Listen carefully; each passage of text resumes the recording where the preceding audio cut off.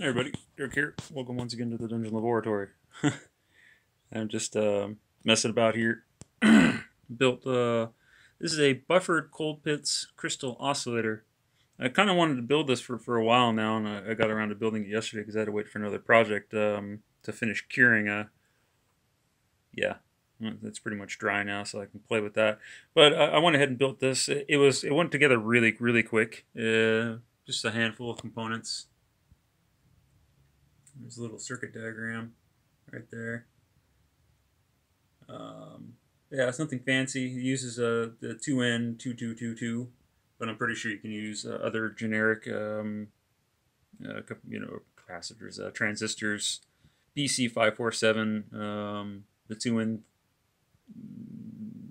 2N3904. I forget what it is. It's like the American version. Well, I mean, this is another American version here. Is they have these 2N2222s, or A, that is, the little can ones. These have a really high bandwidth, so they're really good for testing crystals. So I have some various crystals here. I wanted to test out a couple of crystals because I wanted to use them for a future project. These 4 meg crystals, and I had a couple of things here, and that's pretty good. So basically the back end here is the colpitts oscillator, and then the front portion is just a buffering stage, and I'm assuming that's there to make this more of like a line output, so you can put your test equipment on there to get a good reading. It does work.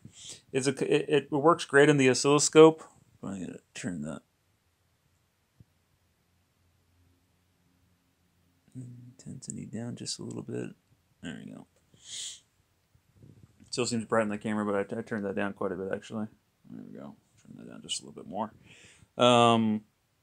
Yeah, this works really good.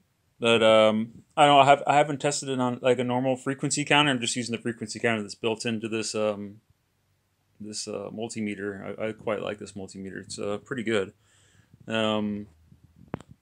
Yeah. So if you have it on the oscilloscope, and then you have another test, some more test gear on here. I don't know if it would do the same thing with the frequency counter. That it seems to, when I have this on here, it seems to distort. The waveform doesn't look very good on here, but trust me, it is. The waveforms are very nice. These are, as long as the crystal's good, they're going to have a stable sine wave output. So it should sound or look very well. So I'll just turn it on. And that's damn near dead nuts on there because it is a 4.0 megahertz crystal, so 3.9.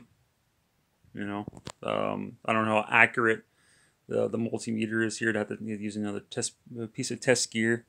Don't know if I can. I can't see shit. Let's turn up the illumination just a little bit, and there's our sine wave. Now you can kind of see it there. It's a little distorted because of the multimeter on there.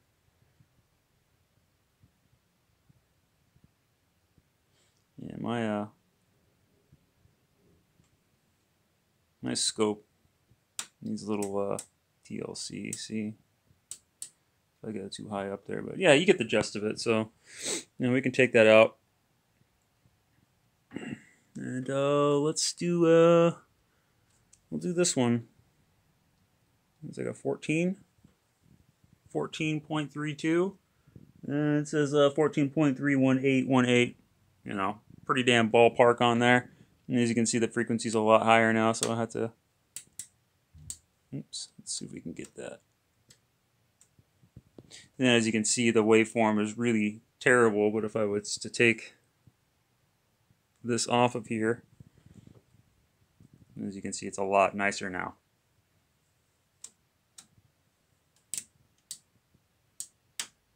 That's the highest mine thing goes up, and I don't know why, but it seems to have yeah, there's something fishy going on in my oscilloscope. I need some repair work here. It could be a capacitor. I'm not quite sure what that is.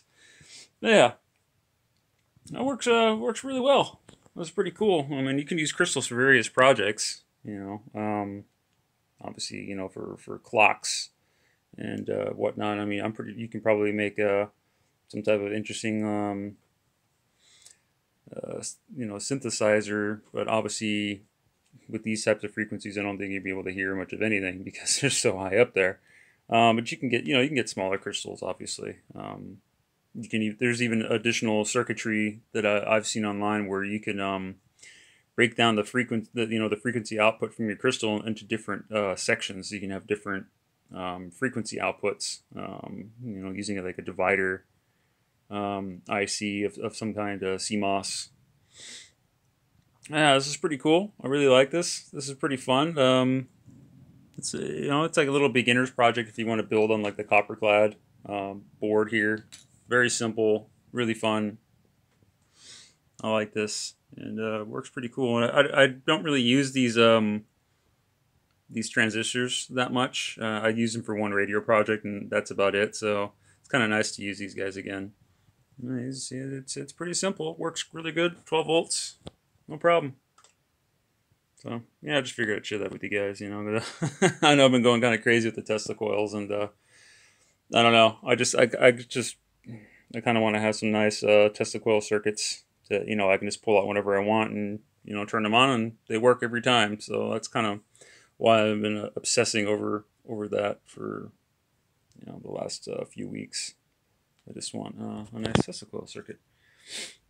Well, circuits. Yeah. All right. Well, we'll see you guys next time. Cheers.